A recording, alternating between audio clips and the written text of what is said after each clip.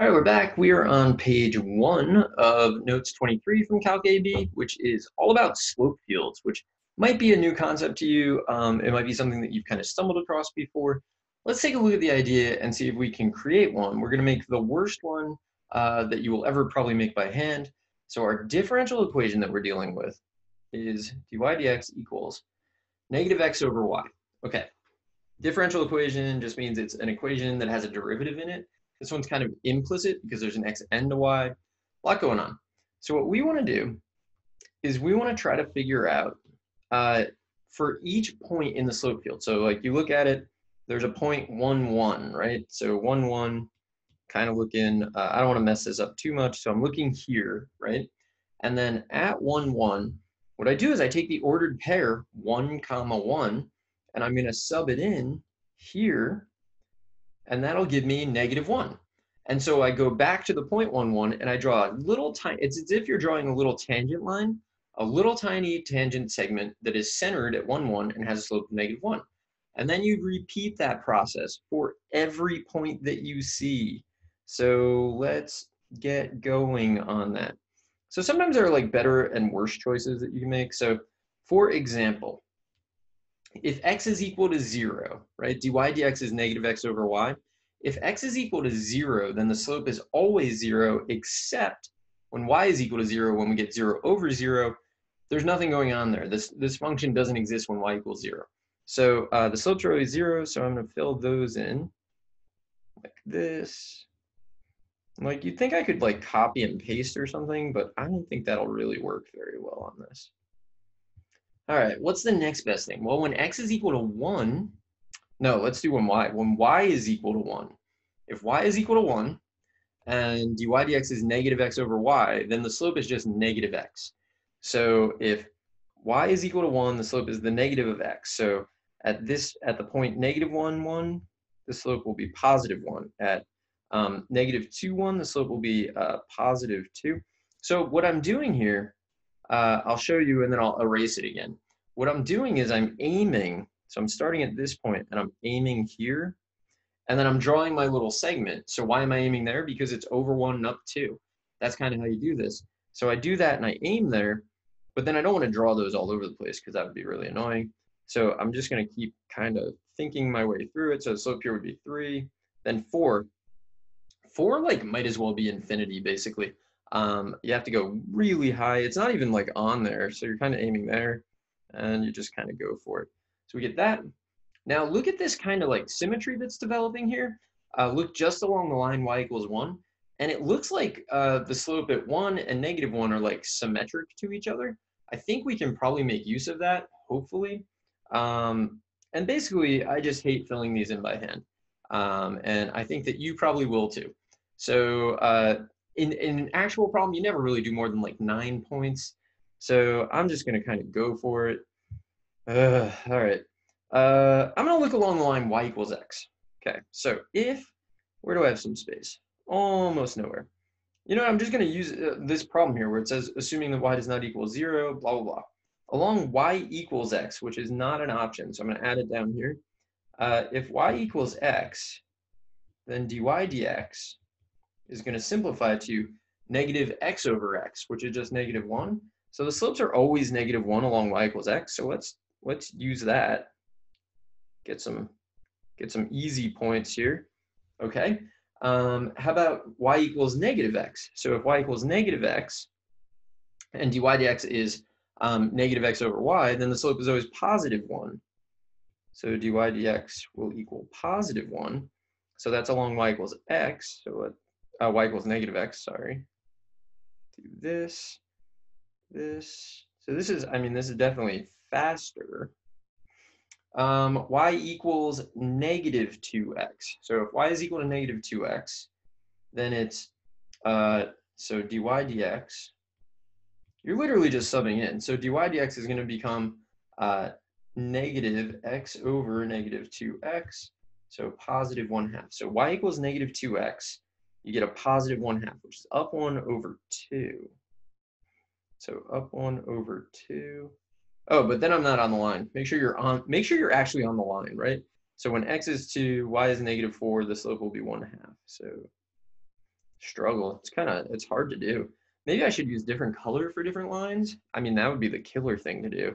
Do I want to go back and do that? I don't want to, but now that I've thought of it, I feel like I should do that. So we got 1/2 and 1/2. So this is fewer points, but it's still valid. 1/2 and then 1/2. Okay, then I mean, I feel like it makes sense to use y equals 2x, which didn't make the cut, but if y equals 2x, then dy dx will become positive, negative 1/2, right? So if y equals 2x, you get positive, what do you get?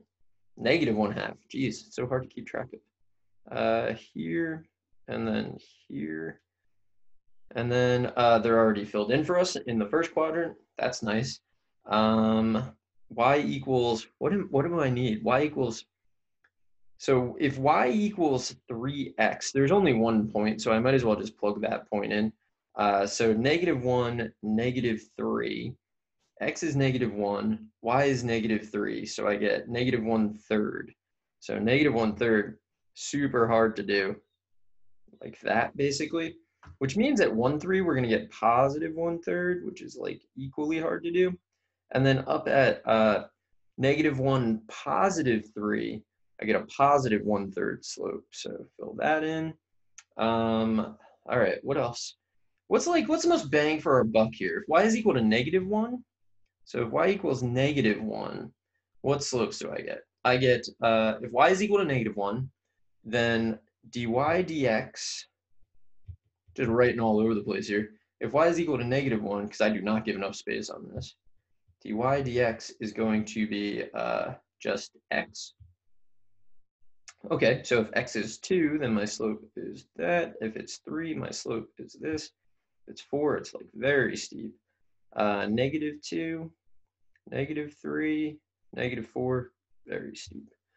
Okay, what points are we missing here? Do we get the idea? Like, do we really need to keep going? I just don't want to. So if, I mean, I'm gonna keep going, but I'm gonna keep complaining. So if x is -1 and y is 4, then I get +1/4, which is like impossible to draw anyway. +1/4 here. What are we doing? So down here, I'm gonna get -1/4 by symmetry. Here, I'm gonna get +1/4 by symmetry. If x is equal to 3 and y is equal to -4, I get +3/4. I don't even know how to do that. That's gonna be like, I don't know, like whatever, something like that. And then here by symmetry, like something like that. And you know, you can keep going. So I'm just gonna stop there. So the problem with, let's answer some of these questions. So the problem with y equals 0 is that dy dx doesn't exist there. So it does not exist when y equals 0. So there's nothing we can do. We're not going to put anything there. So some people will put vertical line segments, which is, in my opinion, totally fine. Some people won't. It just depends on like how you're dealing with it. So we can also answer these. So keep in mind for all of these, we're dealing with the specific differential equation. Dy dx is -x/y. So since it's -x/y, if y is equal to, so we already did this one, I guess. We already did b. So b, I think we got, if this is true, then this was true. You just do these by substitution with the provision that y is not equal to 0, because y cannot equal 0 for this particular thing. So if y is equal to -3x, then dy dx is going to be -x/-3x, so just 1/3. This will be dy dx is 1/4. So this is pretty brutal. And it's always, when we do it in class, it's brutal too. I mean, there's no good part about this. Here we'll get dy dx is equal to -x/-2 is just 2. So then you can kind of see dy dx here will be 4. And then let me move this out of my way. If y is equal to -x/3, I'm going to get +3. So that would be dy dx equals 3. And I think we answered all of these. We're kind of all over the place on this. That's okay. So the idea here that I always think of is what we're looking at is all the possible solutions, not just one little solution, all possible solutions to the differential equation. If you look at it, what does it look like the solutions might very well be? I think the solutions might be circles because it kind of looks like a bunch of circles. And so I should probably fill in the ones that are missing. I just like really don't want to. Let's see. There, it's probably like steeper.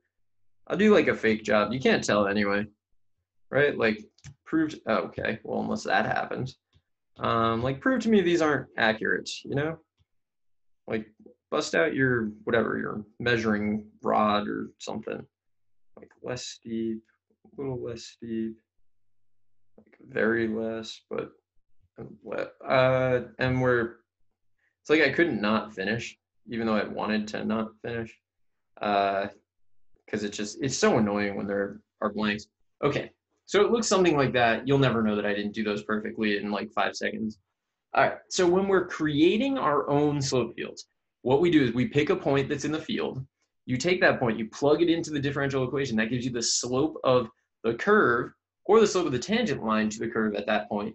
You draw a little tangent segment. That's all you're doing. So they're not that bad. As I said, I think that the solutions look like circles. So they look like circles, but I'm wrong. So the reason that I'm wrong is the definition of a solution to a differential equation. So our definition of a solution to a differential equation is as follows. The solution must be a function. It must be continuous on a domain that contains the initial condition. So it must be a function. Circles are not functions. So actually, they're actually going to be semicircles. And that's crazy. So the actual solutions that we're seeing in this particular slope field aren't circles, even though they look like circles. Circles aren't functions. They can't be the solutions to this differential equation.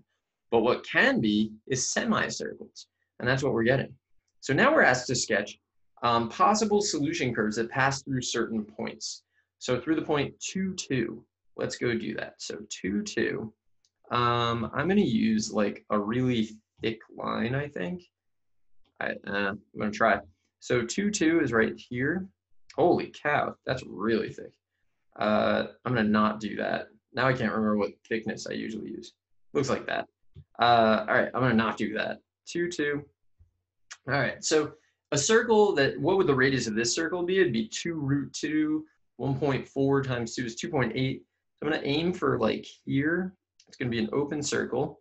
I'm going to aim for here. It's going to be a closed circle. I know that I'm going to go through negative 2, 2, and then open circle here, and now I'm going to do my best.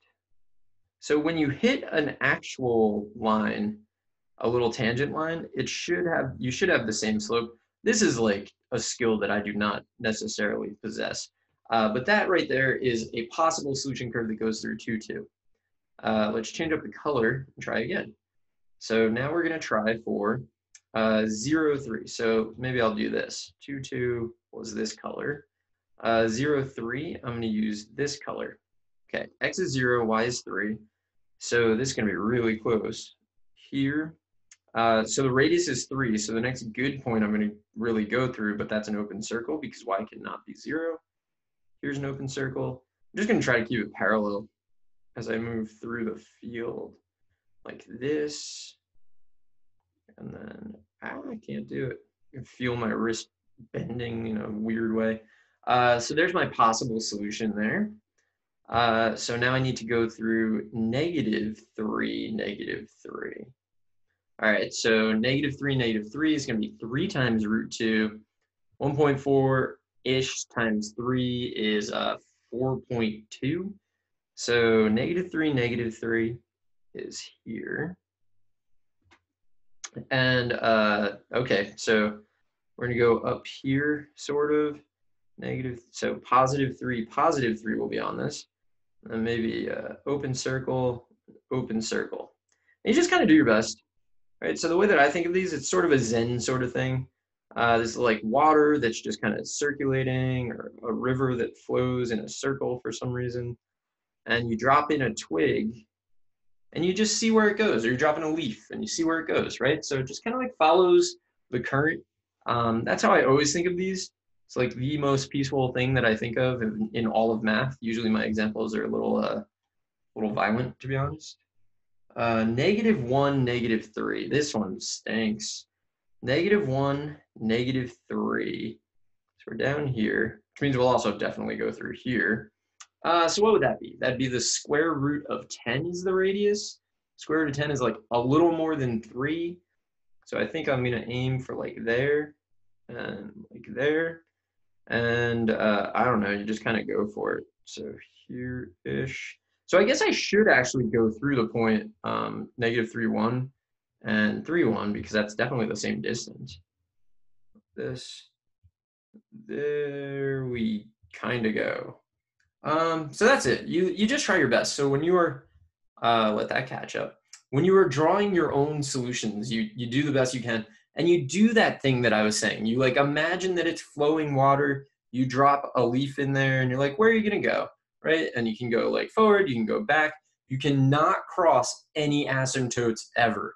No vertical, no horizontal. That's gonna be a rule. We don't exactly know that yet. It has to do with our solution must be continuous, right? Continuous, you can't like pass through a vertical asymptote because like you're definitely not continuous. You're not going to be able to pass through a horizontal asymptote for basically the same reason. We'll talk more about that. I'm going to end this here. It's like a very, that's the worst slope field you're ever going to make. And it was pretty bad, but they're only going to get better from here. So that's good. So I'll see you in the next video when we'll like keep going and we'll see more that we can do with these things. So I will see you there.